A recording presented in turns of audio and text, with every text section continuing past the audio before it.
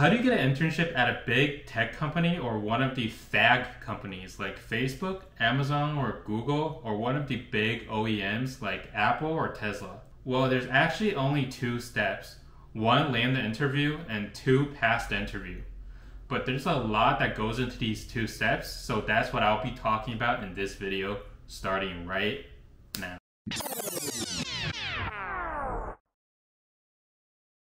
So I'll start off by saying that grades are not as important as you might think. Don't get me wrong, a 4.0 is really nice to have, but I can affirm to you that an employer would prefer someone with a 3.0 or something not super high, but maybe someone who has designed and built a robot in a club or who has won some type of design competition.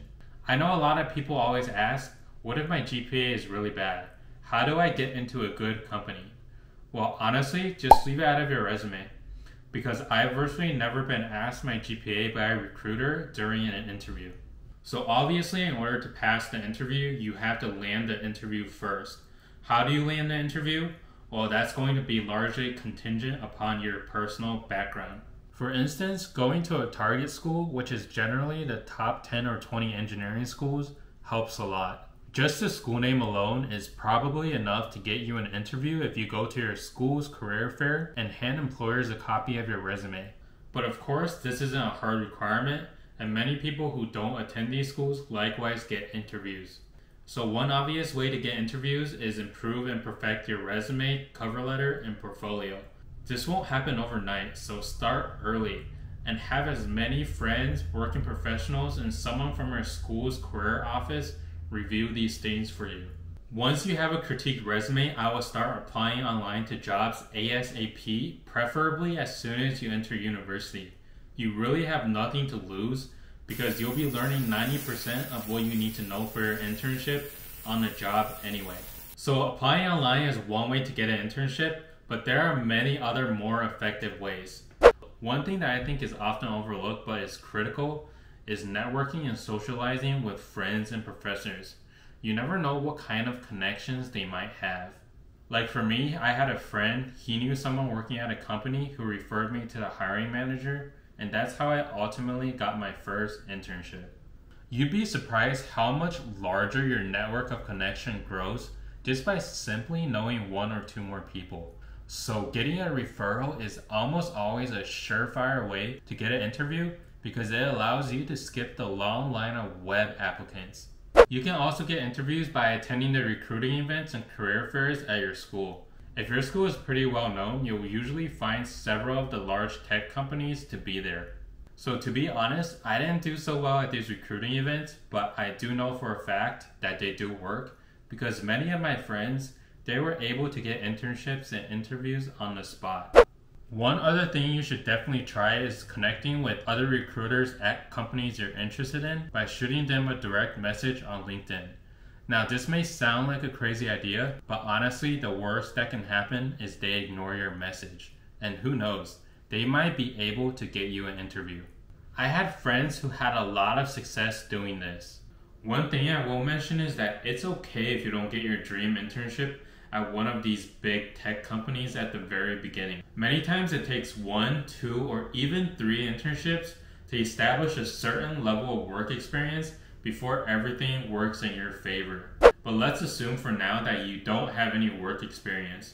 There are other areas you can focus on to maximize your competitiveness and marketability. One of these things is personal projects that sound cool and stand out on your resume.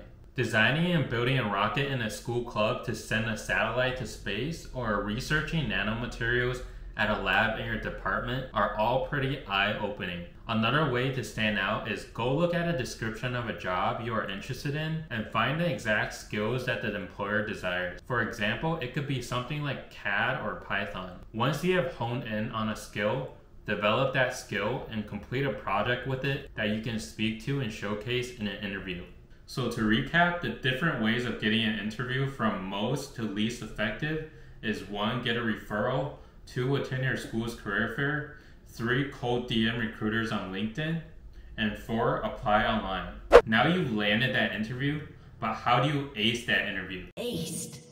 Well, that depends a lot on the company you're interviewing at, but I'm going to answer this from the perspective of a top tech or OEM company. Generally speaking, every company has its own style of interview questions, but almost always it's going to be a technical interview with a mix of the standard interview questions, like tell me about yourself, why do you want to work here, and what's your favorite product that we make.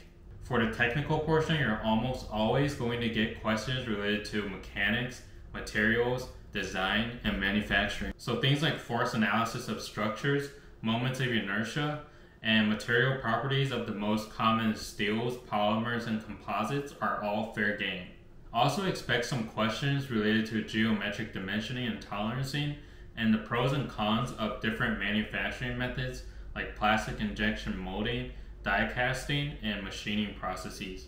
Many times an interview is heavily dependent on luck and it's just a numbers game. Sometimes you'll bomb an interview because you get questions you just don't know how to answer, and other times you'll know everything and kill the interview. Pentakill. So I can't give you guys a one-size-fits-all solution. However, it's always better to brush up on these concepts frequently and do more problems to keep your mind fresh if you have the time. Obviously, you want to have a good work-life balance so you don't end up burning out. Also, if you don't know how to answer a question during an interview, it's always better to think out loud and explain your thought process than to say, I don't know. That way, if you are on the right track, the interviewer at least knows your approach and can give you partial credit. Now you've prepared for the technical questions, but do not stop there. You need to do and record several mock interviews with someone who has interviewing experience. Like a friend, or like at my school, we could have someone from our career development office do mock interviews with us. By just having someone look at you in the eye and ask you to convey your thoughts to them, a lot of the actual pressure felt during an interview can be simulated, and it can bring to light a lot of the areas such as tone of voice and body language that require attention. Now, I want to end this video on this note. An interview is meaningless when it comes to judging your ability and your worth. An interview says nothing about who you are as a person, but it can really kill your confidence and your self-esteem. Man, don't lose confidence. Look at this as a game that you have to beat, maybe like Squid Game. Keep practicing, keep getting better, and learn from your mistakes. You won't get these dream offers overnight. Rome wasn't built in a day. And although an interview is based a lot on luck, more of it will come your way if you just continue to work hard at beating this game. Alright, so that's it. Don't forget to like and subscribe if you enjoyed this video. And thanks for watching. Peace.